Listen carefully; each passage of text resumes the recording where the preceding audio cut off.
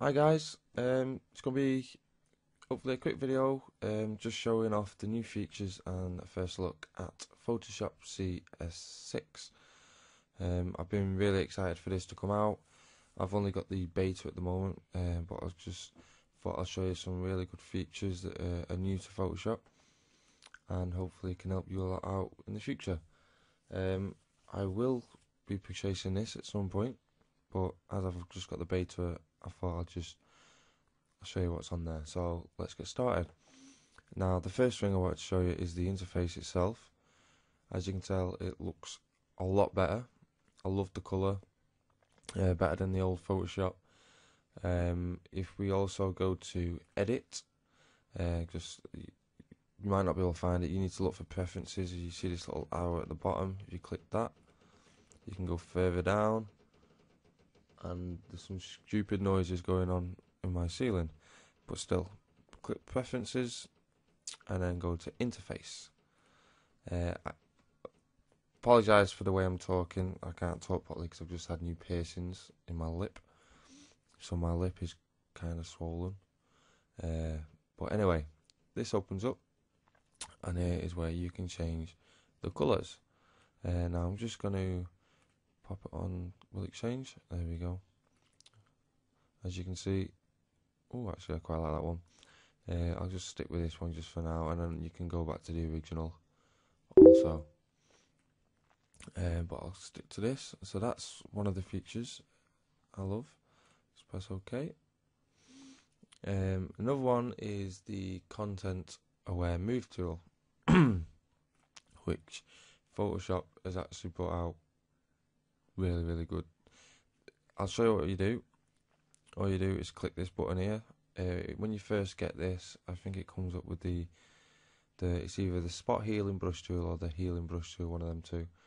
But if you just keep your finger on it, it will bring up this little menu, and then you just click content aware. Now for some reason it's just disappeared for what I want to do, but it doesn't matter. Just brought this photo up. Now what say that you've got something on your picture and you want to move it. This is how good Photoshop I've moved on to. This is what you can do. Sometimes it doesn't work, but it's good to try it out. So if you keep your finger on your button and you just draw around the subject that you want to move. Now this is just going to be a quick tutorial, so I'm trying to be as quick as I can. Just go around that shadow, around there, and then when you join it back up, it should select the whole thing. Now when it's done that, all you need to do is drag it for wherever you want to go. So like I said, sometimes it doesn't work properly, but say I'll just drag it, just a little bit over. And if you let go, what it does, it starts analysing, and then it hopefully jumps like that. And that's what I love about this feature, is you can just move things around. Sometimes it doesn't work, but still. And if I just press Ctrl D for deselect, see, it's not done a bad job. There is a little hump in the grass at the back there, but you can sort that out. So that's the second feature. Now with the third, it's exactly the same, but what I thought would be a good idea to show is when you flattened your image, when you've actually edited your image, you flattened it, you watermarked it, but then you want to change your watermark over, and you've done it by accident. What I want to show, let me just get rid of that one,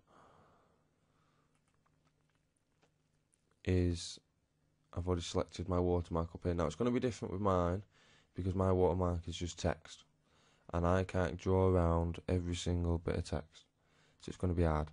I just thought I'll put this up for an example. If you had, say, a logo and it was in a square, then it's easy. You can just draw around that square, and simple as. But what I'm going to do is, after you've drawn over it, I'm going to move it so I want it down at this bottom corner. Now what will happen is the content aware is going to actually help out where the clouds is, that top bit, and fill that in the best it can. But the bottom where I've actually moved it, it won't do anything, because that's what I'm saying. It's going to be harder for me because I've just got text. So I'll let go there. and let it analyze. And you will see the bottom, like I said, the bottom left won't do anything, but the top left should change, and there we go. You know, you cannot tell any difference at all that you've moved it, except from that. But it will work. So I just thought I'd show that off too. Another thing is, well, let me just open up another picture. I love how you've got this mini bridge at the bottom. You did have this already on CS5, but I think you had to open it up. And as soon as I got CS6, it was already there at the bottom. Let me just go to my desktop if I can figure out how to do it.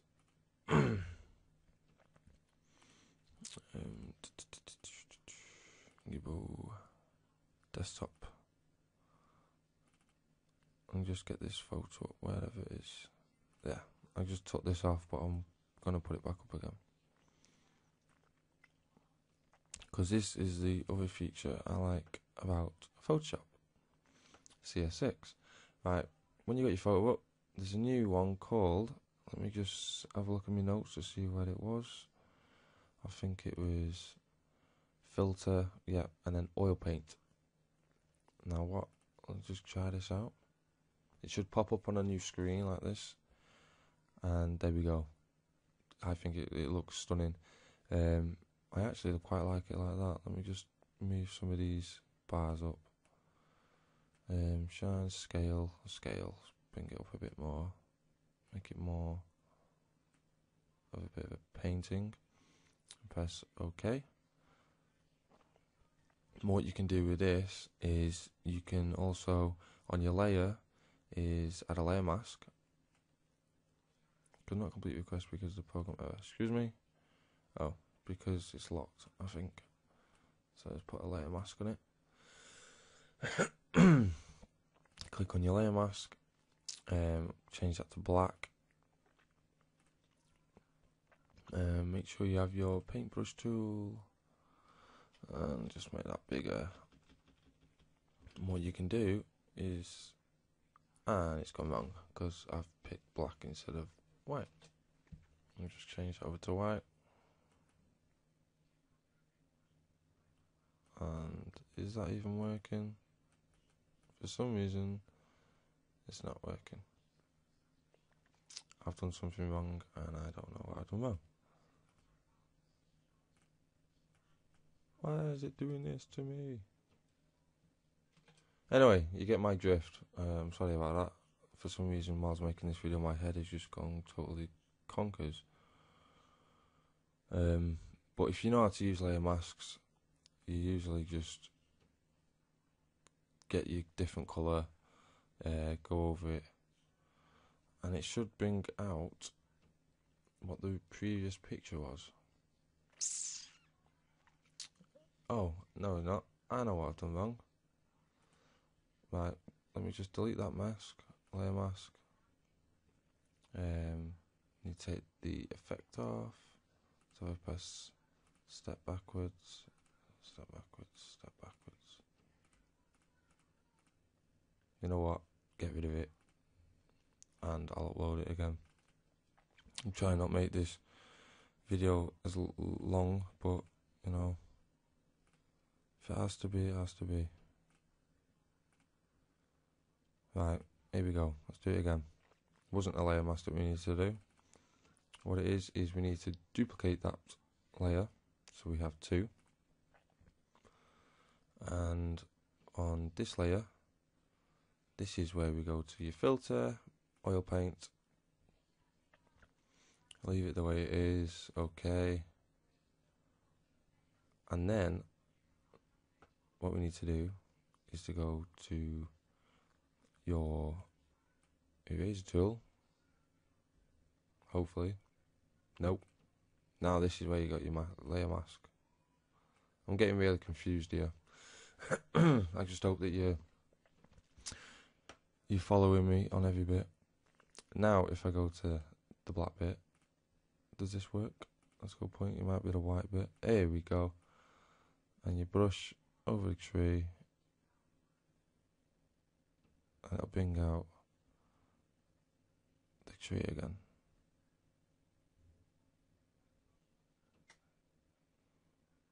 And I just think it's a lovely effect.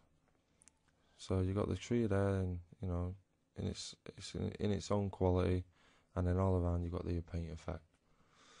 I'll just zoom that in, and you can see what I mean.